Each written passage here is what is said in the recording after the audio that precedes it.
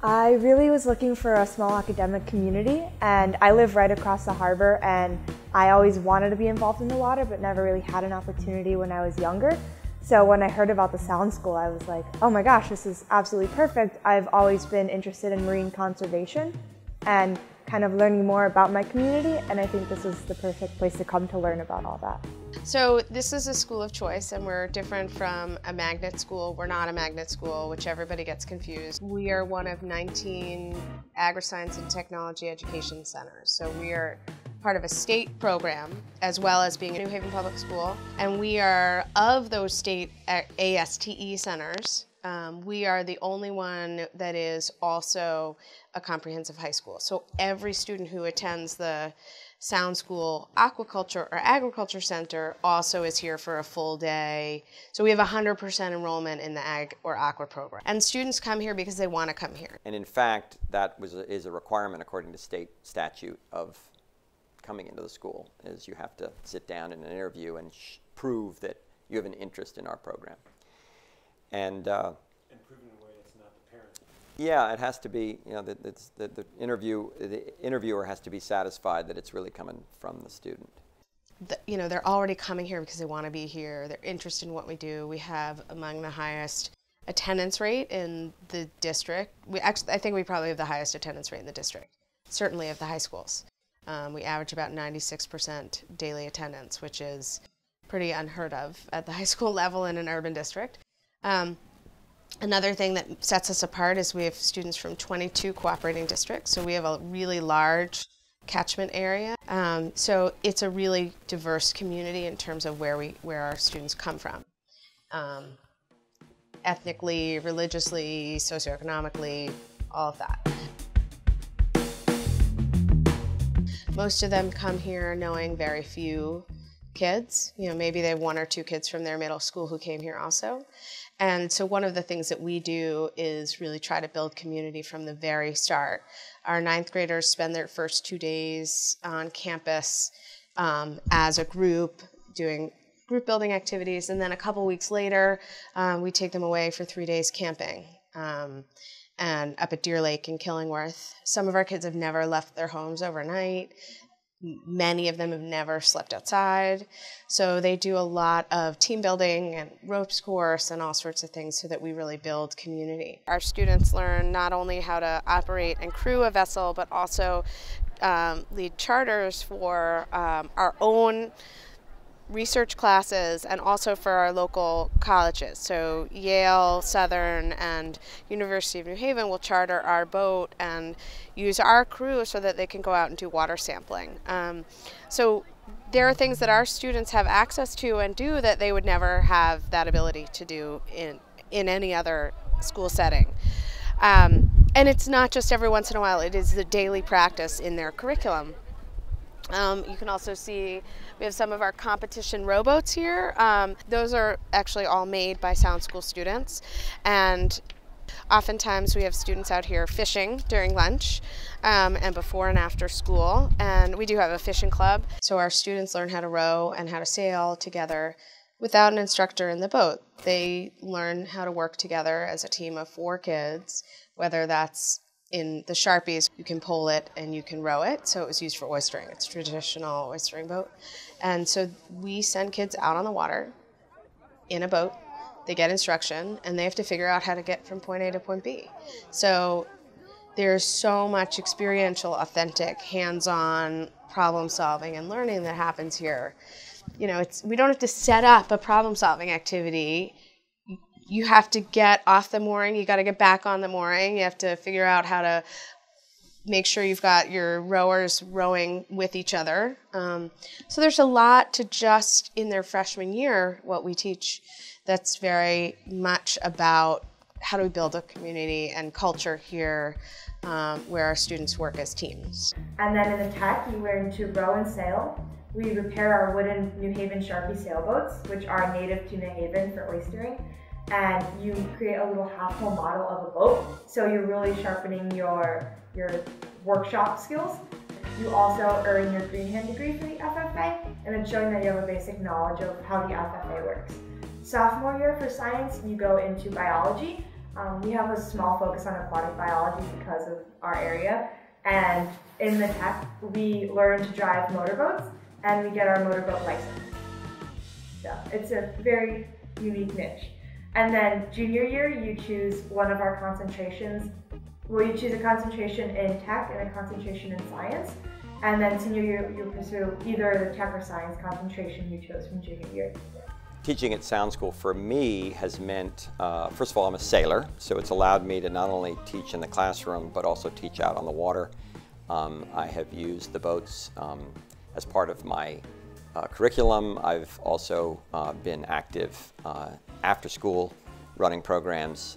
In fact, I run basically the after-school sailing program, which consists of both a sailing team and a recreational program on the New Haven Sharpies boats that were built here. So teaching here is a different, it's a little more informal. The students call me by my first name. That's not necessarily true among all the teachers here, but when I first started, all the teachers went by their first name. The principal went by his first name, so it became a way that I was comfortable. And I find it easier to connect with my students on that level. Teaching here is different because, in some ways, because classes are smaller.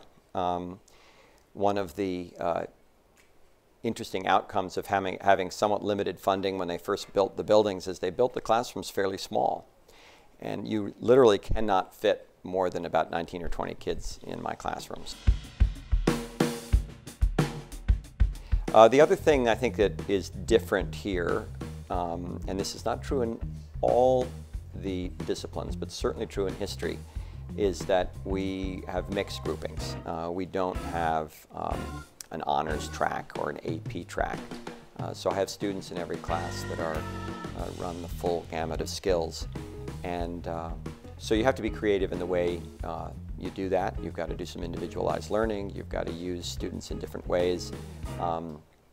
You have to come up with ways to challenge your brighter kids while you're not overwhelming your students who are struggling. And I've gotten fairly good at that over the years, and I think for the most part I'm able to keep those two ends engaged fairly successfully. I think this has also always been a school where teachers have a big voice. It's never been a very intense top-down management style. I think that was started, George Foote, who founded the school, sort of ran the school that way, and so we've always had a major voice. And part of that through running a school planning and management team where we meet to make major policy decisions at the school, teachers are able to speak up and talk and plan, and that's always been a factor here.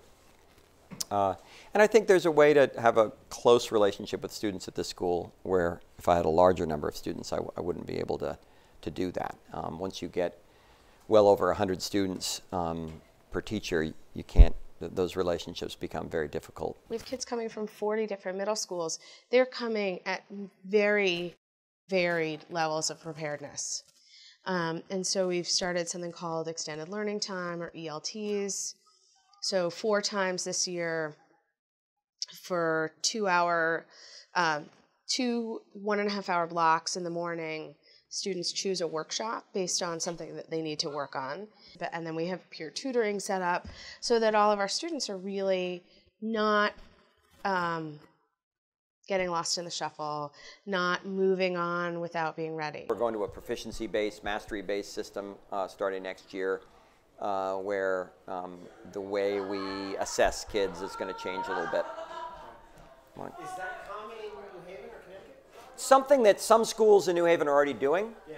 It's a very popular idea these days. Right.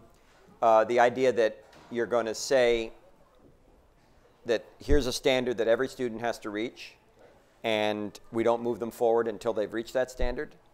And the idea is that time is the variable and learning is the constant. I'm not quite sure that time is all that variable as they say, but that's sort of the philosophy behind it. And we've always been a little bit that way at school, and I think we could do it easier here. There are some challenges in sort of changing the mindset, mostly of teachers, on how they're going to grade. because you no longer include the sort of daily kind of the daily work in your grade. It's really the grade is the assessments. Right. And are they reaching the standard? Last year we began doing a freshman project, so it's a portfolio project, and all of our students had to gather work and reflect on their learning over the course of a year, and at the end they need to present their growth as a student to their peers. And then there's a sophomore project this year, and the freshmen are going to do that. And part of the reason we do that is because all of our seniors do a capstone project. And one of the things that we found with our seniors with the capstone, there were two big issues. One is, even at our school, by the time they became seniors, our students really didn't know how to do a self-directed project. Pick something they were really interested in and really wanted to pursue and sustain it over 6 months. The other thing is that they weren't really good at presenting. And so we decided that we wanted to build backwards and make sure that when they were freshmen that we're building these skills along the way. All right, all hands, muster in for a second. So the fact that we have 330 kids and that we know each kid and that we have small class sizes, we always ask, what's going on that made you behave this way? I always know if I have a student who's acting out that there's a reason for it. And we take the time, the teachers take the time, the administrators take the time to figure out what's going on. We have a full-time social worker, which is unlike most schools. The district would have given us 2 days, but we've paid for the other days out of our site-based budget so that we have a full-time social worker. So some of our students who may not be the most academically inclined may actually be the ones who are really great in the lab or in the shop, so they have something to offer and share with their peers. And it allows our students to really feel positive about what they can contribute to their classes in a way that they might not in a traditional school setting, where they don't get to splice line or haul seine nets or captain a vessel. I mean, our kids they all get their safe boater's license. They all learn how to operate. They get their operator's licenses here. Many of our students go on to get their launch operator's license and work in some of the yacht clubs around here. And one student comes to mind who graduated by the skin of his teeth, like academically not so good. I had him for several years when I was his history teacher, and his senior year he barely made it. But then he went on to work on tugboats. And he worked when the BP oil spill happened. He was on a vessel that was helping contain the spill. He was on a vessel that was doing some of the dredging in the Hudson River and the PCB dredging up in the upper Hudson from the GE settlement in the PCB on the bottom of the Hudson River. So, and now he's actually an inspector of vessels that are coming in. So, like, that's a student who would have failed out of traditional high school and got a high school diploma and has gone on to being really successful in a career that he found because he was here. We actually have, I think, a higher percentage of students on plans than most schools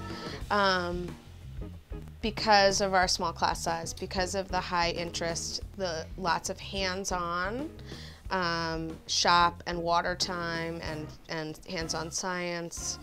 I think, depending on the class, we're at 15 or more % on IEPs, and then probably an additional 15% on 504 plans. So it's about total of 30% or a little bit more that are on either special ed or 504 students.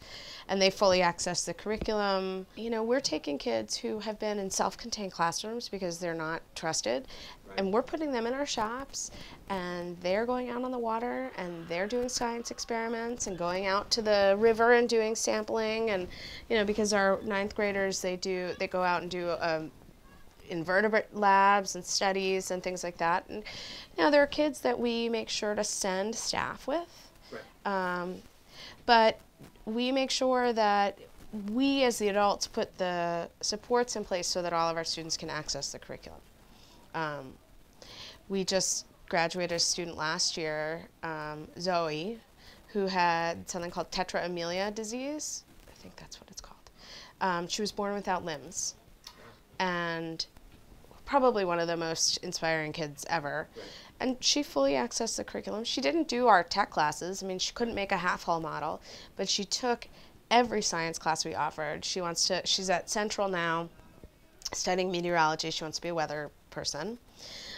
She did our small business class. She was really, I mean, so we made sure that she could access fully the curriculum. We have a lot of students who are on the spectrum, and so the thing that's really cool about the school is, and you can see this when the kids are playing basketball, we have kids who have like all different levels of ability to interact. We have kids like super urban kids, we have suburban kids, we've got rural kids, we have kids who are, you know, I'll always say they're quirky even for sound school standards. And our kids are so patient and kind with one another. Right. It's amazing. We have a really strong student services team, which includes, we have 4 special education teachers, 2 part-time tutors. One of ours left, and we had 3. So, because we have a before and after school homework center, we have a flex period during the school day. We have push-in, mostly push-in support for our students rather than pull-out. And a lot of each of our teachers in student services works with a specific grade level for the most part. I mean, we have one teacher who works with all the freshmen, and so he knows the freshman curriculum really well. And actually, when I was teaching world history, we team taught a class because there were about 35% of the students were on plans of some kind. So that was great. And at Thanksgiving, we always like raise money for turkeys and food, and we always have these like competitions of which class can get the most cans.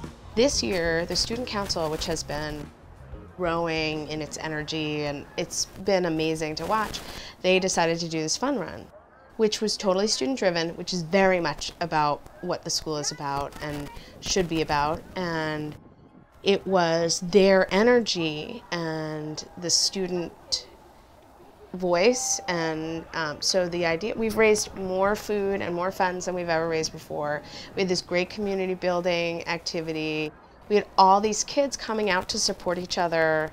You know, it's just really a unique and special place. And, you know, I forget that when I'm in the middle of everything, and then I go watch the kids play basketball, or I walk into a student-led conference, or I, you know, watch one student helping another student in the resource room during study hall, which is, it's something really amazing. Yeah. Kids who never, ever would have met.